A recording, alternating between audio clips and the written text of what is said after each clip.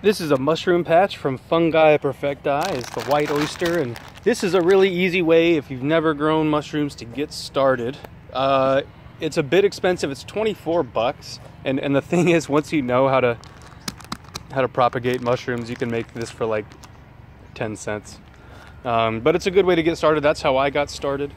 The premise is basically there's a few basic premises to growing mushrooms. First is they live in their food, which means that you have to give them a container to live in. In this case, it's a plastic bag, but it could really be anything. You could use a bucket or even just a log as well. You know, logs are containers as well.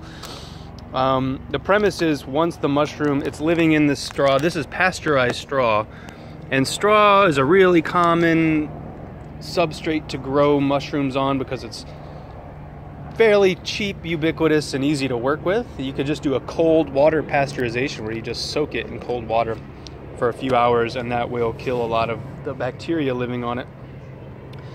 I use a lot of straw is really messy if you live in town or in the city, so I just use cardboard.